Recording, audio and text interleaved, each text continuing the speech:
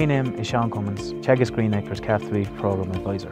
Excellent quality silage is required on calf to beef farms, and a DMD target of at least 72 is needed. Where silage quality falls below this level, additional concentrate supplementation is going to be required over the winter months to ensure our animals achieve their targeted daily weight gains. Really, we're aiming for a target of 0.6 of a kilo a day for our steer and heifer weanings, and we're looking at 0.9 for our finishing heifers and over a kilo a day for our steers. Where the 0.6 of a kilo target is coming from, it's coming from work on Graze, which found this was the optimum level of performance over the winter months to ensure animals made use of compensatory growth in the spring when they return back out to grass. And here in County Mayo, the Ruanes are doing an excellent job in terms of silage quality. Last year, first cut silage on the farm was harvested on the 14th of May, and this resulted in a crop with a DMD of 76.7. Second cut crops were harvested 6 weeks later after being grown with 8 units of artificial N and slurry, which provide a P&K to the crop. A key focus of the Teagasc Green Acres Calf to Beef programme is improving efficiency at farm level, and one of the areas we've been looking at is the management of animals over the winter months. We've seen across the 12 farms we're working with that silage quality has improved from 69.5 DMD up to 73 between 2019 and 2020. What this essentially means at farm level is that we can reduce the quantity of concentrates fed over the winter period without having a negative impact on animal performance. In terms of the weanings, we're going to see a reduction in concentrates of about 0.5 of a kilo a day, moving from 1.3 kilos back to 0.8, and our finishing stock is going to fall by a kilo a day, moving from 5.5 back to 4.5. On a farm here like the Ruanes, that's essentially going to mean that the quantity of concentrates required to carry 60 weanings, 60 finishing stock over the winter period is going to fall by approximately 10 tonne, or to €80 per tonne costing is going to save the farm about €2,800 over the winter period. In an era when we're focusing on environmental consciousness and it's becoming the here and now, we have to really focus on achieving the target weight gains on farm level. Where these targets are not met, we're going to see an older age of slaughter or a lighter carcass weight, and both of these are going to have negative impacts on the carbon emissions from our beef industry.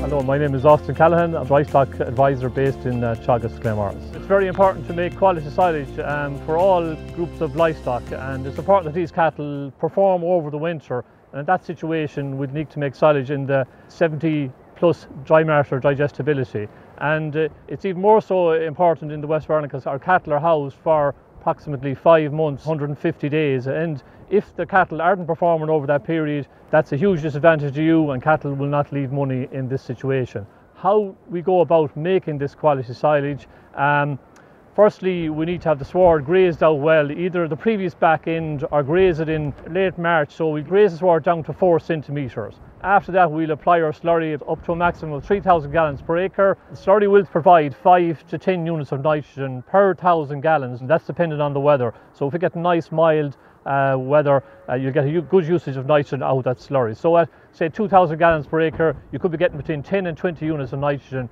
out of that slurry. At 3,000 gallons, 25 units of nitrogen from that 2 to 3,000 gallons of slurry. Our phosphorus is 5 units per 1,000 gallons, so at 3,000 gallons per acre, you're given approximately 15 units of phosphorus per acre, and our potassium is 30 units per 1,000 gallons, and as again 2 to 3,000 gallons, you're given us 60 to 90 units of potassium per acre. After that we add our fertiliser, and we're aiming to get up to 100 units of nitrogen. So from our bag fertiliser we'll be applying 80 to 100 units of chemical nitrogen and phosphorus and potassium as your soil indexes indicate.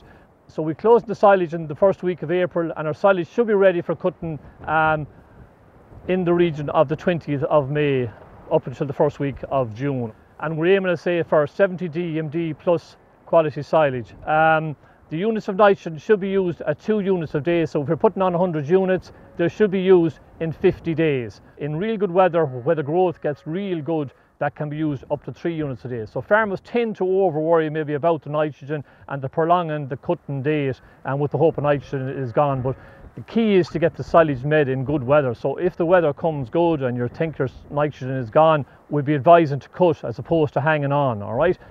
If you get the silage made in good dry weather and get a nice wilt on it, and some little nitrogen left in the silage crop isn't that critical, all right? As opposed to making it wet weather and having some nitrogen left in the silage, then it's harder to preserve and form a quality silage. So once you have your silage cut, Obviously, you'll look at the number of bales you have, you'll look at the number of cattle you're going to keep over the winter, you'll do a calculation of the silage requirement, and you'll close your second cut, the number of acres you require to make up the balance and produce enough silage for the 5 months winter.